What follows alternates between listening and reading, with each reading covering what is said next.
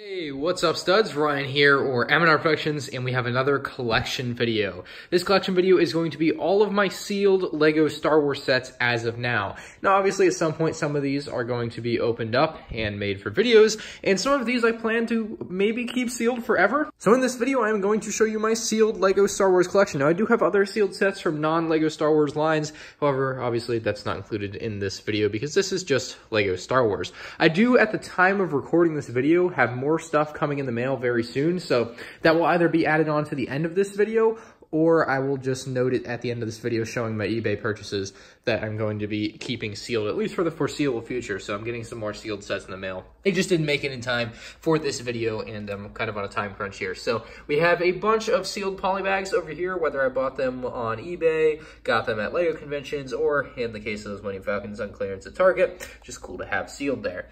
We have quite a few different sets there, but nothing notable really. The only thing I guess is the Brickmaster Slave one, but that one's not even that rare. It's not like expensive or anything. Over here we have my polybag minifigures. Starting over here, I found this fin at GameStop like a few months ago, which was kind of cool. We have a bunch of like the Toys R Us polybags here, like C-3PO, First Order, General there. We got an A-Wing pilot. Then we have some May the 4th promos there. There we have the Clone Trooper Lieutenant, Darth Revan, and then we have one of the rarest sealed polybags I have. That's the Boba Fett 30th Anniversary Empire Strikes Back polybag, very cool. And then we have the silver TC-14, which a LEGO store employee sent me for free, which was a really cool experience back over the summer. And then I have a few of these Legoland, Mini Land, whatever the heck these are, giveaway things that I got at Brick Fair. I've never opened them. I know they're just like plastic Ziploc bags, but I have not opened them. So what does that say on the back? No, it's just like the date or something.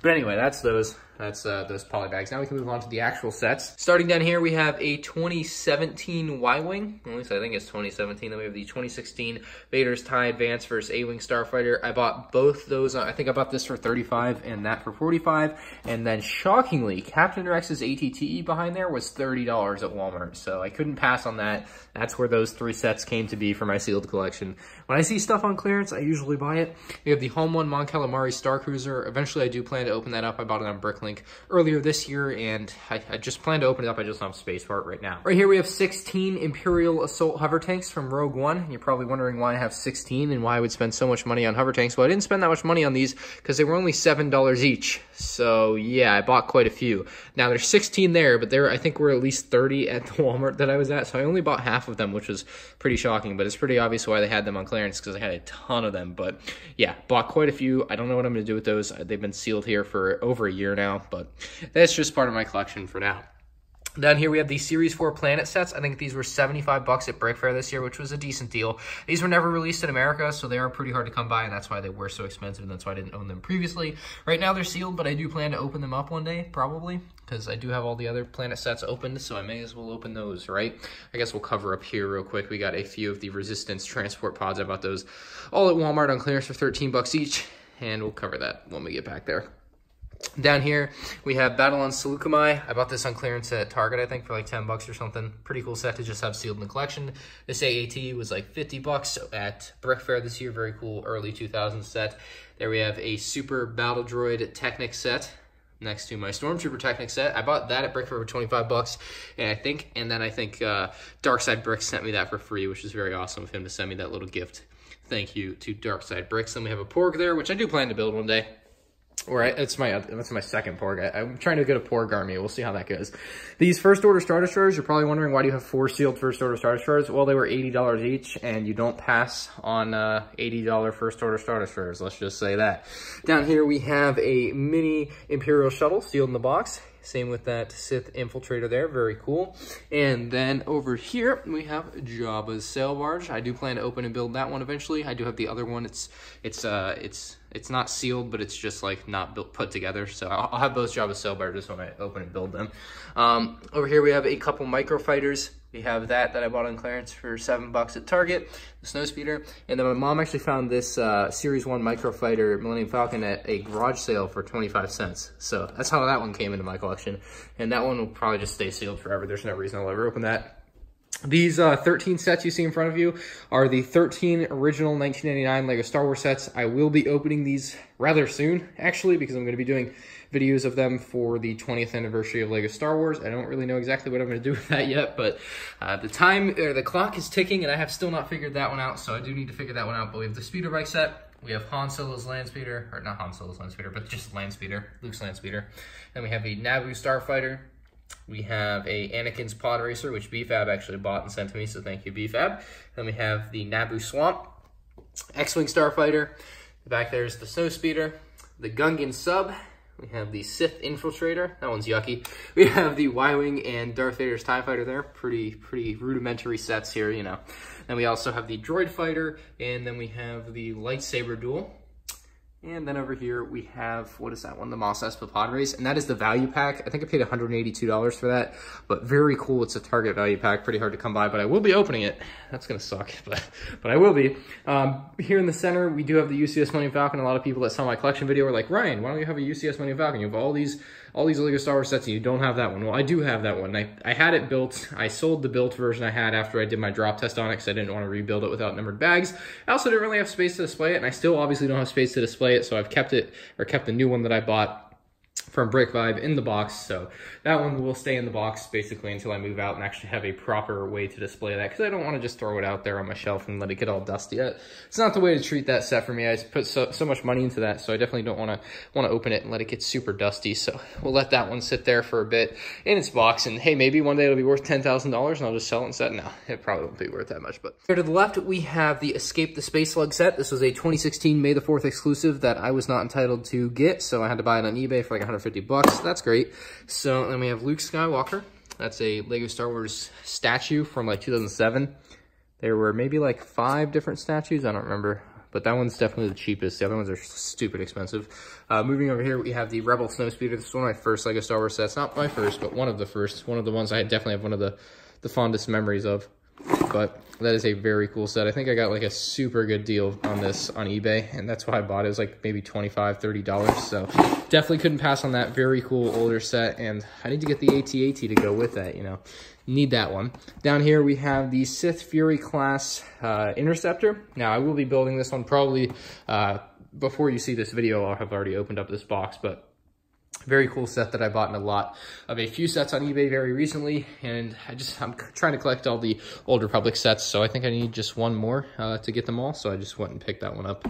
Up here at Brick Fair this year for 160 bucks, I bought the Ultimate Space Battle. Very cool set. I originally did plan to build it.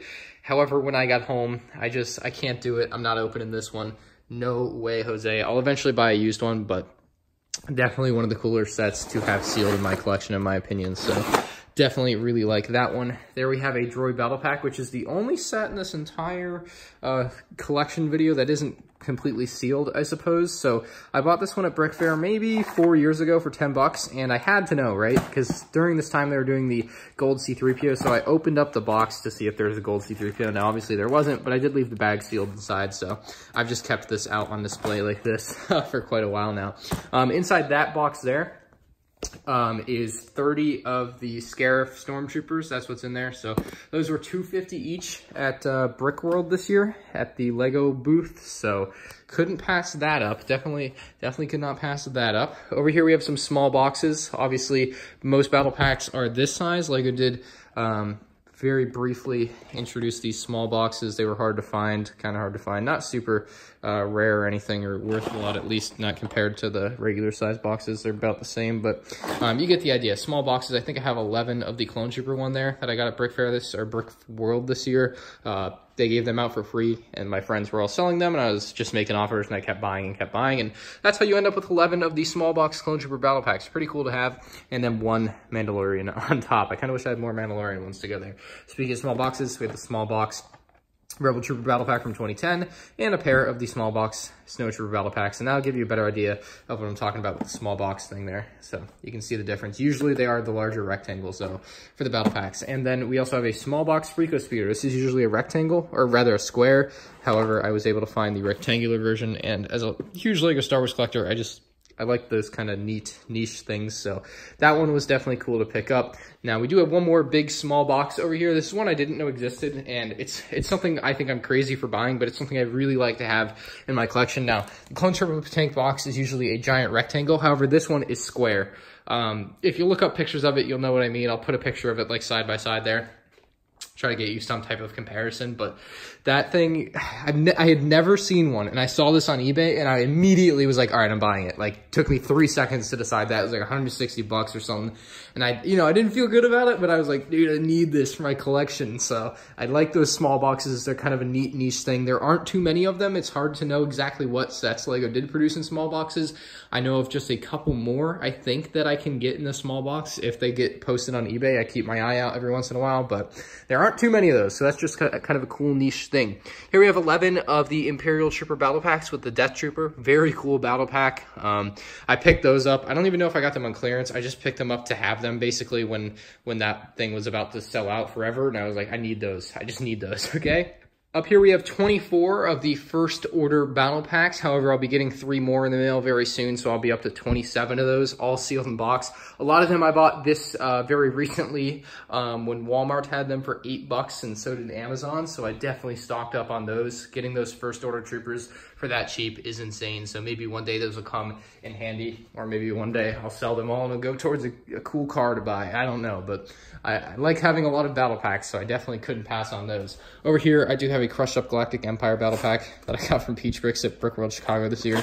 I'm probably just going to open this because the box is so banged up, but I'll buy another one with a nice box to have, because I do want to have one of every battle pack sealed, so that's something I'm also working towards. Maybe for my next sealed collection, you'll see that, or I'll just do a collection of all the battle packs, which would be just as cool. In my opinion, we have the Bounty Hunter Bike Speeder Battle Pack. Again, this is one that I just bought to have one of. We have a Unopened Troopers Battle Pack that I think Chicago Bricks gave to me. And we have a Kashyyyk Troopers Battle Pack over there. I think about that one on clearance at Target. And we have a array of the newer 2018 Battle Packs. Jedi Clone Troopers. Have the First Order Executioner Battle Pack, which has become underrated. I feel like not a lot of people talk about that one. I don't think it's that great, but I feel like not a lot of people talk about it. Tatooine Battle Pack, and then the Imperial Patrol Battle Pack. Over here we have a couple of Senate Commander Trooper Battle Packs that I bought on clearance at Target a couple years ago. I don't know why I bought those, but I bought them. Then we have a couple of Imperial Troop Transport Battle Packs there. Very cool battle packs. Kind of underrated in my opinion. Moving on from Google Express, we have the Octo Island train. I got that for like 14 bucks. I have a pair of Droid Escape sets here. So the one I got in like Christmas 2013, because I like wanted something to keep sealed for my collection for Christmas that year for whatever reason. I chose that set, and so my mom got me that set. And then the other one I just got the other day with that Old Republic set over there. So that came in that lot. Also with this. So this battle pack here, it came with that. So very cool. Then we have a bunch of brickheads that I bought on clearance because, as you can tell, I buy stuff when it's on clearance too. And then I don't do anything with it. I don't know what I'll do with those. Those will probably sit like that for years. But here we have, what is this? The Ski Speeder versus First Order Walker Microfighters. Yeah. Bought those on Google Express for maybe like $8 each. I don't know, they were super cheap. Or maybe I bought them on clearance at Walmart for $9. I don't remember, it kind of gets together now. Those were $9 on clearance at Walmart, the A-Wing versus TIE Fighter Microfighters. But these over here I did get on Google Express. It looks like we have 4 of the Duel on Naboo sets. And then we also have 4 of the Darth Vader's transformation sets. So those are kind of pseudo investments, pseudo one day I could just part them out and have a bunch of parts for mock sets. I'm not sure which will happen first, but they definitely were nice for the price. I think I paid like maybe $10 each for those, so pretty cheap. I'm gonna cut in here to tell you guys what sealed sets I'm getting in the mail very soon. It's just a few simple things. I'm getting 5 of the Kashyyyk Trooper Battle Pack there. I'm also getting 6 of the Death Star Trooper Battle Pack from that very same year. And I'm getting 2 of the 2008 Imperial Trooper Battle Packs. However, I think I'll probably open one of those just because I don't think I have that build anymore, but I'll have quite a few more battle packs. Anyway, I think that's everything. I think I just covered everything for my sealed LEGO Star Wars collection. It is quite a bit. It's probably worth almost $5,000. However, once I open up a bunch of the sets that I do plan to open up, it'll be be worth less, I guess. But it'll just make my other collection worth more, I suppose. But yeah, I have a lot of Lego Star Wars sets. I have a lot of Lego Star Wars sets I haven't opened, and I don't know what I'm going to do with a lot of these at some point, because I think eventually it will reach a point where I need to either sell them, build them, or give them to somebody. Like, obviously some of these I will use for giveaways. Like, I do that occasionally. I was originally planning to do Captain Rex's ATT as a giveaway like a year ago, and I just haven't done it yet. So maybe one of these days I'll be doing that. I'll definitely try to give away maybe one of those resistance transport pods. Those are terrible sets, but maybe someone will want it. Maybe someone can appreciate it, unlike me. But let me know in the comment section below what the favorite set you saw in this video was. What was your favorite sealed set that I have in my collection? Let me know. And also let me know, what sets should I get to keep sealed? What should I get just to keep sealed? I don't do it too often, but let me, what am I saying? I have so many sealed sets, but let me know what I should get and keep sealed. What you think would be cool to see in the next sealed collection video. Definitely not going to be the other UCS Millennium Falcon though, I'll tell you that. Anyway, leave a like on the video if you enjoyed, subscribe to the channel if you're new here, and leave a comment with an answer to one of the questions that I just posed. Thank you all for watching, and I'll see you in the next one. Peace out.